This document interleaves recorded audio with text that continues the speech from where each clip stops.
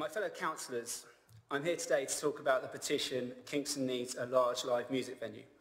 After rumours became facts and plans of the Surrey House proposals emerged, I thought it necessary to get the importance of the Hippodrome, or rather what happens at the Hippodrome, onto the council's radar. I set up a petition and with minimal effort, thousands of people signed up. It's no secret that my route into local politics was a belief that authorities, and I include the council here, neither knew or cared for the thriving music scene in Kingston, that our culture wasn't as important as their culture. A few years back it was about Kingston Carnival, and now it's about the Hippodrome.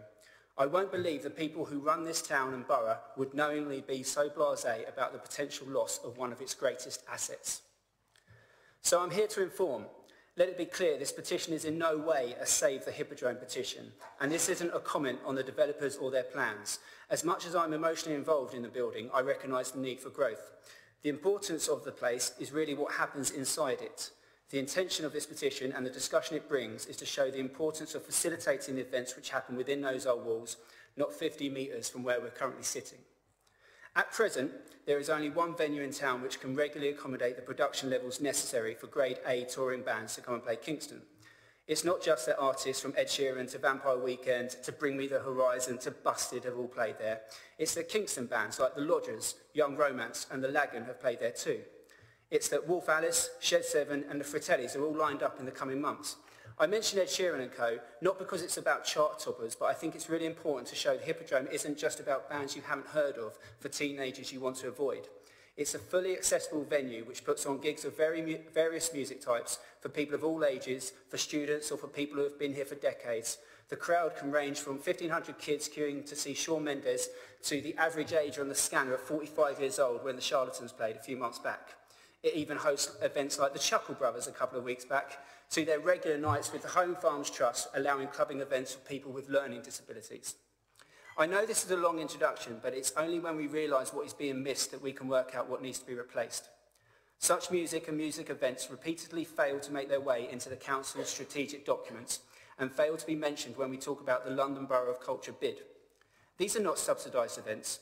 The businesses involved run off their own backs, being creative and innovative, and not only bringing the cultural benefits to the town, but also a massive financial benefit to Kingston, with employment, taxes and knock-on trade.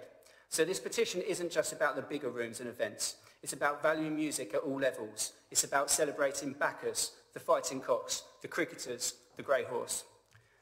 I've met with countless people and venues over the past few months about this. In a dream world where money was no problem, we'd have a brand new music venue and art space. But I've been in council long enough to know there's other priorities and there's financial constraints.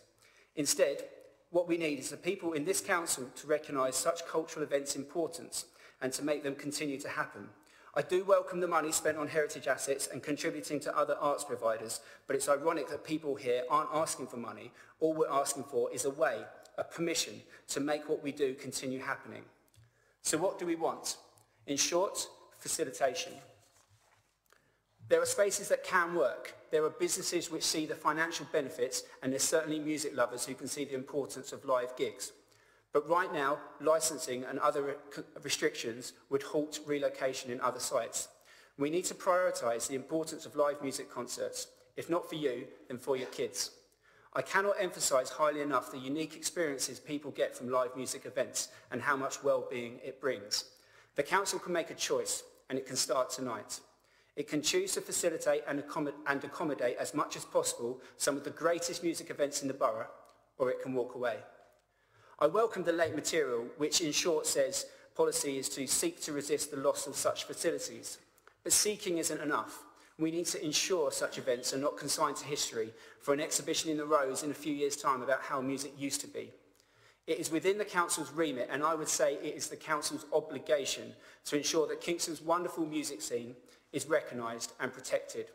We can't just note the petition and move along to the rest of the agenda. We need to find a pragmatic solution for the problem we have. I want today to be the first in a series of steps which will see this council in dialogue with promoters and venues to prioritise and value such music events. It starts today. I'm happy to take any questions if I'm allowed to receive them. And for people in the public gallery, I will need to leave the room because it's very important that I don't have a conflict of interest that could affect my business or my council business. Thanks for your time.